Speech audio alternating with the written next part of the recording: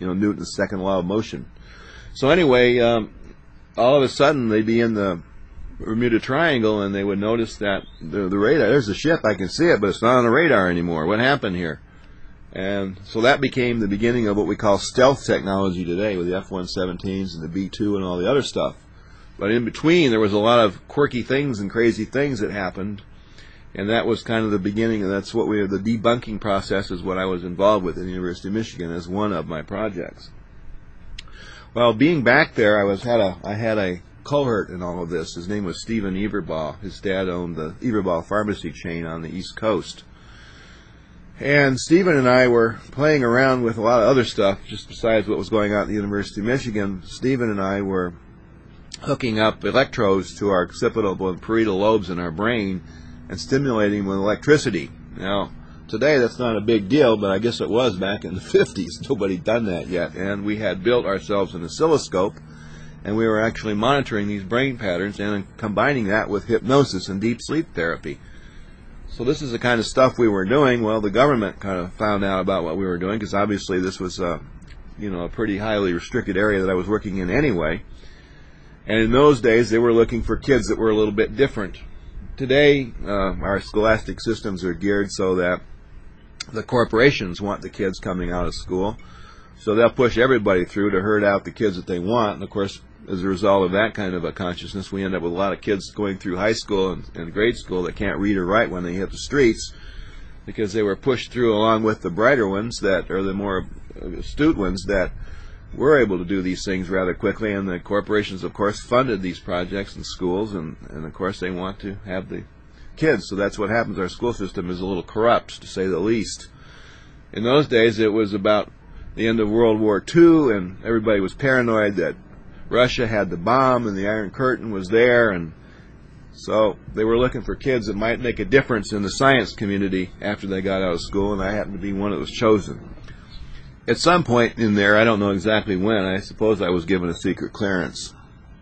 It wasn't until a little bit later, when I was down in Arkansas, because my mother had now long since divorced my father and married my stepfather, and moved to Arkansas. So right in the middle of all this crazy government stuff that I was doing at the University of Michigan, we decided to move in the 11th grade I was in down to Pleasant Plains, Arkansas, which didn't last very long. I think I finished 3 semesters or 4 semesters down there, and Uncle Sam came and took me away, and I was herded off to the Air Force.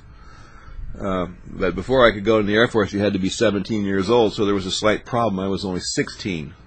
And I had been out of the government graces for about a year while I lived in Arkansas, which didn't set too well. So they immediately took me down and billeted me in Little Rock, Arkansas, near an Army base down there that was involved with chemical weaponry and the manufacture of biological warfare devices. So I got a little education in that at 16 years old. On my 17th birthday, I was on a bus on the way to Lackland Air Force Base in the beginning of my basic training, which I completed at the United States Armed Forces Institute at Keesler Air Force Base, and went on into service up at Point Arena, California, 776 Aero Squadron.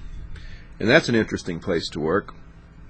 First of all, that was part of a series of early warning radar sites set around the continental United States. Above us were what were called BMU sites up in Greenland and places like that, which were very, very high power radars. And we worked with a radar set called an ANFPS-35, which itself had a 466-foot antenna, was 9 stories tall. And we had one installed at Point Arena, and we also had one back at Montauk in New York, Upper Long Island. And I'm sure a lot of you out there have heard the stories of Montauk and all the stuff that Preston Nichols and all these other people espoused have happened to them. But there is one thing that I did notice working with this particular radar, and that was that it had an operating frequency of the klystron magnetron tubes, mostly klystrons. This was, magnetron, by the way, was an earlier magnetic radiation amplifying tube, and it was later on replaced by a klystron, which was a oscillating magnetic tube, which was a little higher power and more efficient. But what I'm trying to get to is it had an operating frequency, a local oscillator frequency, if you would call it that, of 375 to 425 megahertz. And that particular frequency is measured, if you were to look at it in some kind of a linear form, you'd look at the length of the wave before it goes from positive to negative back to positive, and how much space does it travel in time and space across the moving air before it completes one cycle of itself, and it happens to be about 3 feet or 39 centimeters. Well, strangely enough, 3 feet or 39.9 centimeters is about the length of human DNA. So when you start putting million watts of local oscillator frequencies around human beings at a central frequency of their human DNA, you start having a lot of strange things happen. And I'll guarantee you we had all kinds of strange things happen at Point Arena Air Force Station. But beyond that, another thing that I noticed was that we had a operating window of about 450 miles. It's been since declassified because the radar is now obsolete, but at that time it was highly classified. And we had another set called an ANFPS 26, which had a height capability of several miles also, so we could look how high some object could be. We could see how far away it was. And the idea of this was if we saw something that we didn't understand, then we would scramble jets from nearby Hamilton Air Force Base, which was part of a Strategic Air Command, which I was serving in at that time, which was based at BELLOW Air Force Base in Northern California. So we would send out scrambled jets for things that we didn't know what they were. Well, there was an exception to the scrambling rule, and that was what we saw every night. What we saw every night on this radar was many, many, many objects coming from outer space with a descent speed of approximately 20,000 miles an hour, far beyond the capability of our jets, to an altitude of 5 to 7 to 10,000 feet, and then slowing down, making an extreme left-hand turn facing the west and going down towards Mexico at a lateral speed of about 5,000 miles an hour. And this is pretty much happening every night in those days, and this, of course, was been in the early 60s, so I was pretty amazed by this. Matter of fact, not only was I amazed by this and intrigued by this, but I was annoyed by this because the people that actually officially made the observations of these 5,000 mile an hour lateral flying objects were called scope dopes, meaning that they looked at these big round screens you've all seen on these sci-fi movies with a big round screen and a beam that goes around and it hits something and it lights up. It kind of leaves a little residue thing that kind of fades away until it comes around and sweeps around and lights it up again. And that sweeping that you see on the screen is representing the direction that the antenna is looking at that given time and what the beam is hitting. And so the people that watched that were called scope dopes, and they had to fill out a form when they saw something different. And this form was called a DDS Form 332. If you want to look it up in the archives, the DDS Form 332. They filled these forms out every night with all these objects being described, but strangely enough, we did not scramble any jets at all for these because there's nothing we could do about it. We just watched them. We were the audience. And the thing that really disturbed me was the fact that these DDS Form 332s were not reported to anybody. They were basically shredded the next day. So in other words, this never really happened. And that's kind of how the Air Force went in those days. It just never really happened.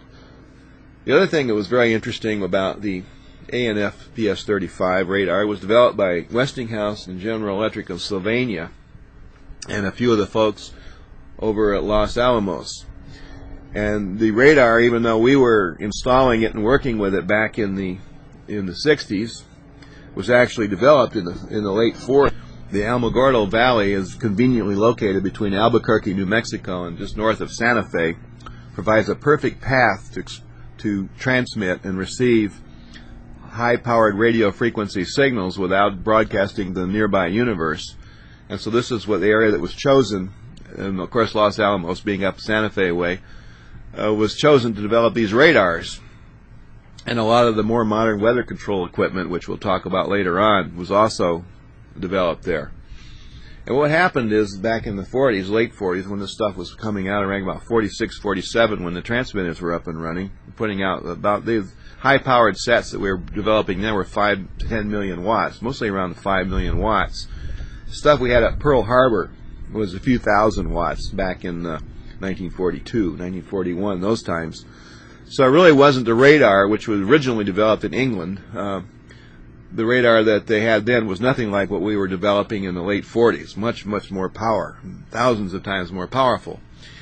And what was happening was we were being observed by a lot of different extraterrestrials, because this kind of energy does go out into space, and it is detectable, and it is kind of noticeable. And to about anyone that's around that has any kind of sensitivity. And so at the time, the Greys were, the Theta Reticuli people were studying and hanging out a lot with these facilities and watching what we were doing.